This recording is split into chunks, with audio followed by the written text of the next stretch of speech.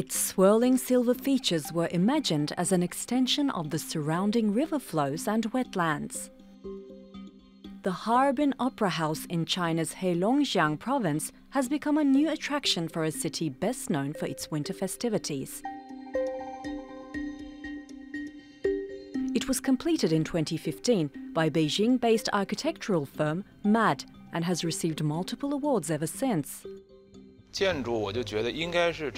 architecture should be taken as part of the landscape. The Opera House appears to be a snow hill. From the aerial view, it looks like part of the river. It's completely curved.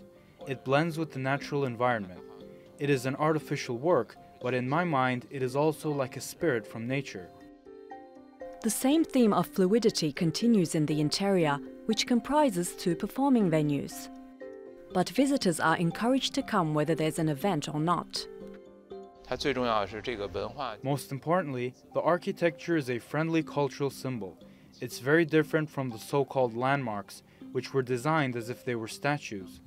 The Opera House is undoubtedly another landmark, but it is a landmark partly because of its charm. Another significant factor is because it is an essential destination for residents.